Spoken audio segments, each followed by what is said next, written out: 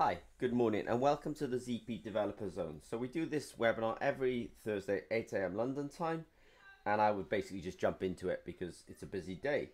So the first thing I do is I just want to say, we do have our ZP Academy, so there are a couple of free courses and we'll always keep those free on the ZP Academy for those interested in biosensor data or biosensors and the science of these electrochemical biosensors.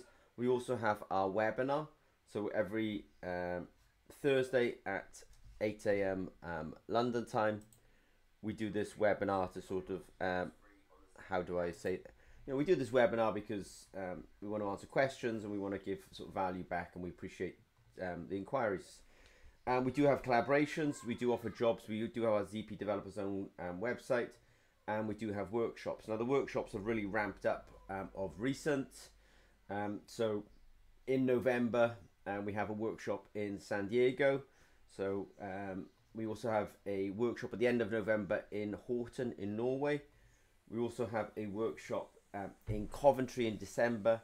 And then a week later, we also have a workshop in Grenoble in France. So we definitely have plenty of workshops going on where you can meet us, get practical experience. If you come to Coventry, you'll end up seeing the R&D facilities in the UK, and if you end up going to Norway, you will end up seeing the manufacturing and R&D facilities that we have there. So every week we try to answer questions. This one is a really long question. So we have these questions around about NPK, nitrogen, phosphorus and potassium. There's lots of questions actually buried within the question. So I'll sort of try to go through these fairly quickly. And then materials also for sensors. So one of them is about, so the first question is about nitrogen, phosphorus and potassium. The next one's about what materials can I use for making electrodes. Which is interesting actually, because the first question has some ideas around using PCBs, and actually then the materials for sensors is also relevant to the first question. And the last question is just detecting blood, which we went into the lab and we just did quickly just for a bit of fun this week. So making an NPK sensor, how do you make it? There's lots of ways of getting nitrate, phosphate, potassium sensors. We do have all these links are underneath the video, so I know that this is a slight repetition, but this is a nice video featuring one of our engineers, Solrun, and she literally shows you, to make a, for example, a phosphorus sensor. Take one of our hypervalue electrodes. The link to the hypervalue electrodes is here. Take our activation solution. The link to the activation solution is here, and that's also underneath this video. And you can functionalize using a pipette. This video is also on this activation URL. Solrun says, you pipette essentially the solution onto there and you allow it to dry. And that's how if you were trying to really kind of cut costs or do it yourself, then you buy some electrodes off Zimmer Peacock, the hypervalue carbon electrodes. I've got a link here. You deposit the materials on essentially yourself, and you let it cure. Of course, it carries the risk that you are you and you're not us, and therefore all the tricks and tips that we maybe know, they are essentially lost. But people do have success doing this, but you're sort of when you go this route, you're on your own.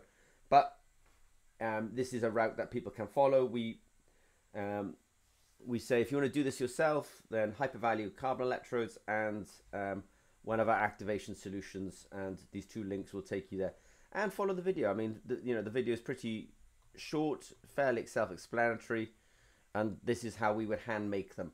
By the way, we would do it robotically at volume, or we do it robotically. Obviously, you can skip that that stage, and here I've got a link to our phosphate sensor. The sensors, we have a nitrate sensor, phosphate sensor, and a potassium sensor, and you can skip the whole activation stage and just buy them from us activated as is. And obviously, those are then being made, robotically. I'm a little bit cautious when people say to me, I want to use a PCB, a printed circuit board, as a biosensor platform. I have to be a little bit, I don't want to say concerned, but many people try to use PCBs. Some companies have pulled it off. They put a lot of effort in to doing it. And PCBs are in, they have a gold layer on them. That gold suggests some inertness, but actually that gold's not that hardened. And then underneath that gold can be a nickel or a copper layer.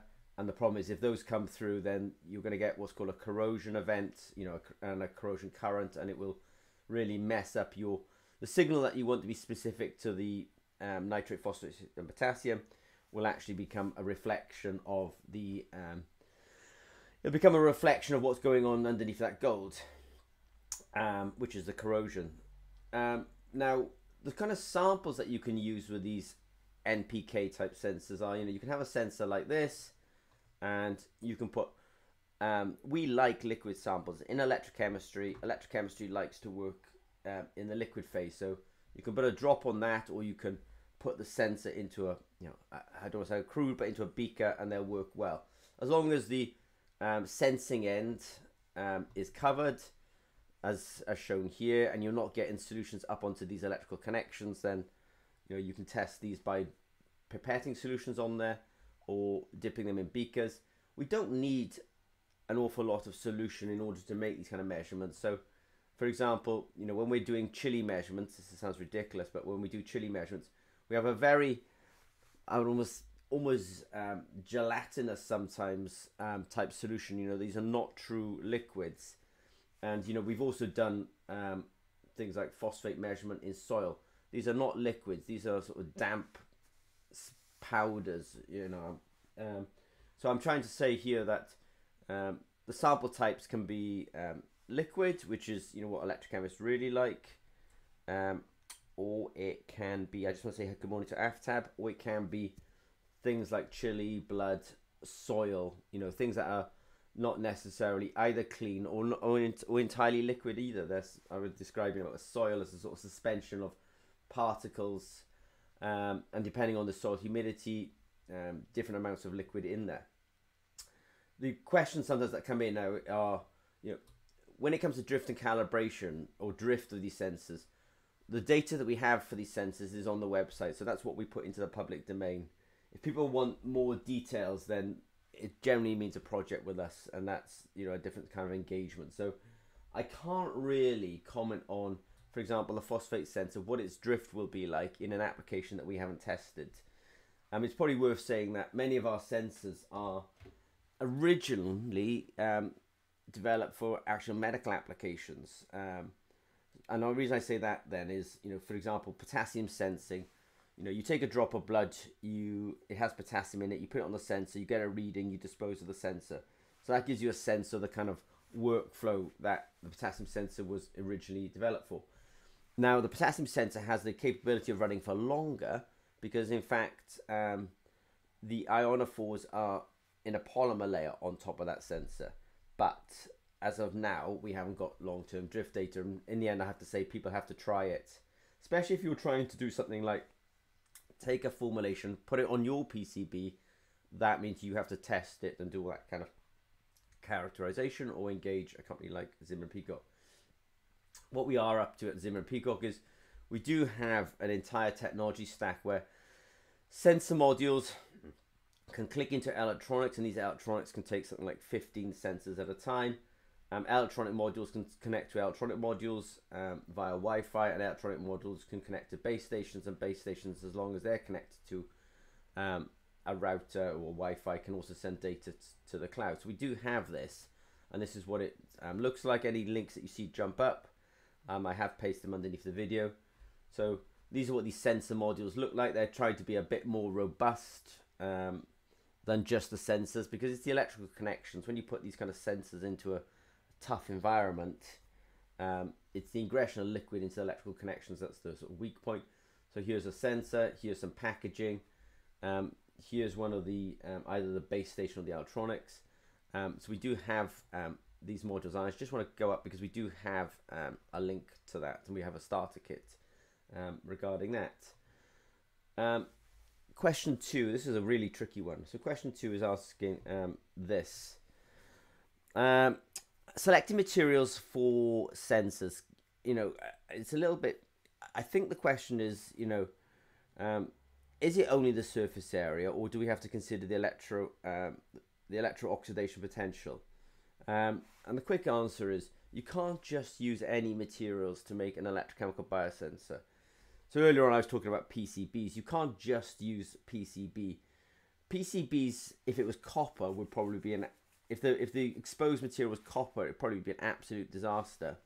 But if it's copper covered in gold, it sounds like, oh, it could work, but the only problem is those gold layers are not really designed to be wetted, and actually the copper ends up corroding underneath the gold. So let me just answer this question a little bit in detail now. And it says here, for example, can I have, if my oxidation potential is 0.5 volts, what does that mean in terms of my material selection? So in electrochemistry, we often use carbon electrodes, we often use gold electrodes, we often use platinum electrodes.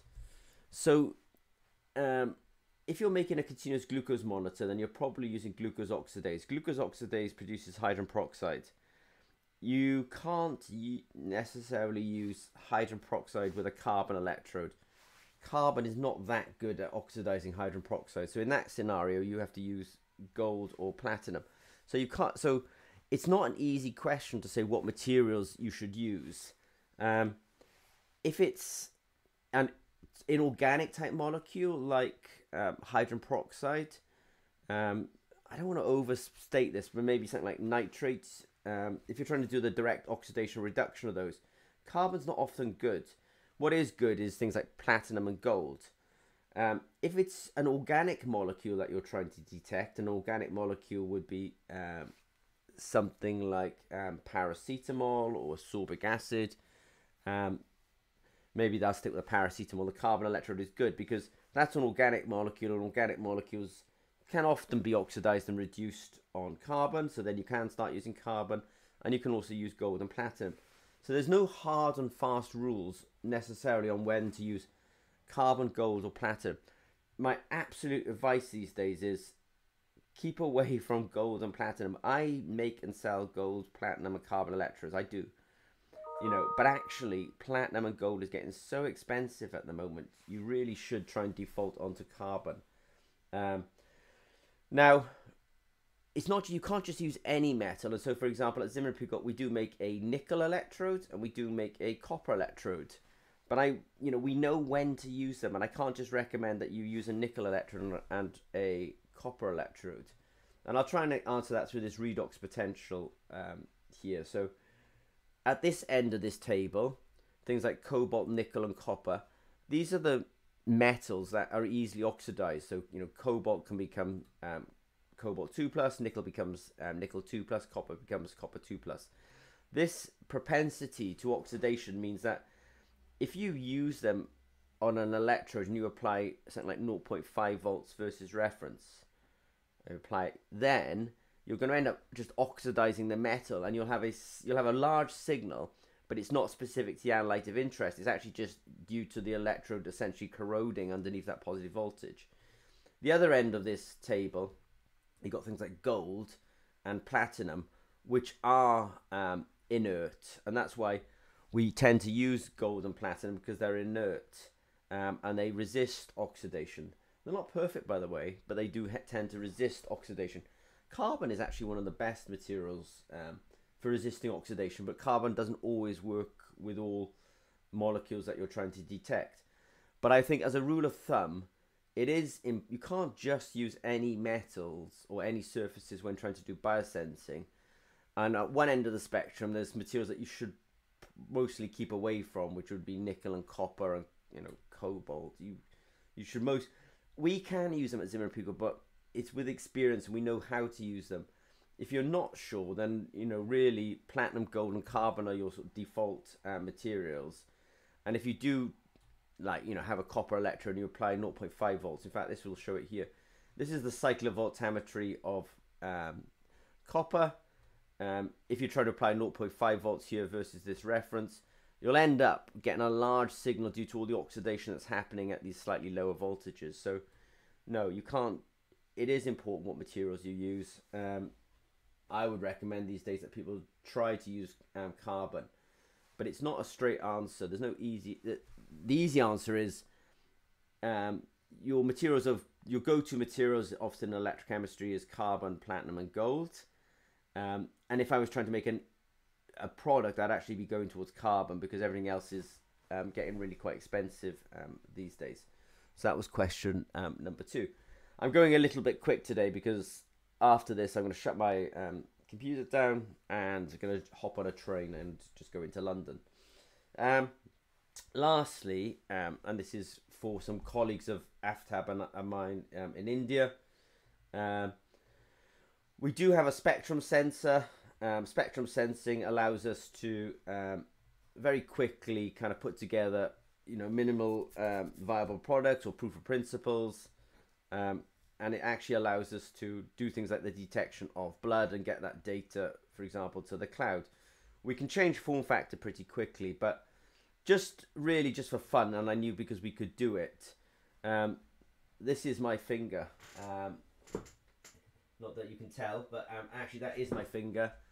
This was taken this week, probably on Monday, and we squeezed a drop of blood out and we put it on the sensor just to we knew this would work, and we were able to get a very distinct signal for blood. So it's no surprise to us that when people ask us, can you detect blood? Yes, we can, and just for fun, we did it this week. So we had a question a couple of weeks ago.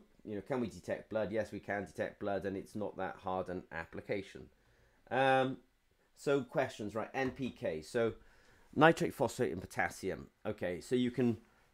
One way of getting to a phosphate, for example, sensor is buy a hypervalue carbon electrode, buy the phosphate activation solution, follow the videos in the link, let it cure, and that's your start of your journey.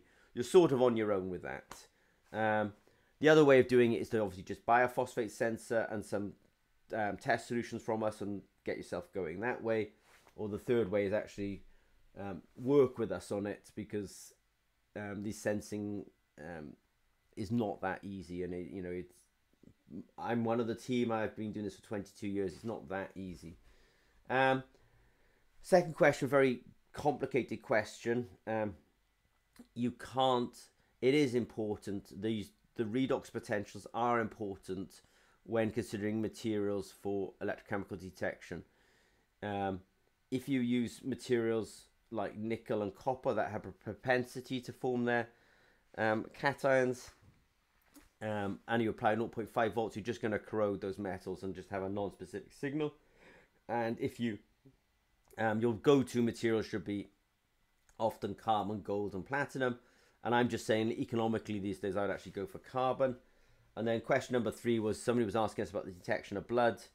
Electrochemistry and electrochemical techniques are a good method for detecting blood, and we just did a quick experiment this week. Pricked our fingers, put a drop of blood on there, and got a very distinct signal for blood. So I know I've gone quite quickly today. I want to say thank you to Aftab for coming this morning. And we will do a vlog and podcast on Sunday at 8 a.m. No need to watch that. But then we will do, we've already got questions coming in for next week's webinar. So every Thursday at 8 a.m. London time, we try to do these technical Q&As regarding biosensors. So thank you very much. Have a good rest of the week, and speak to some of you next week.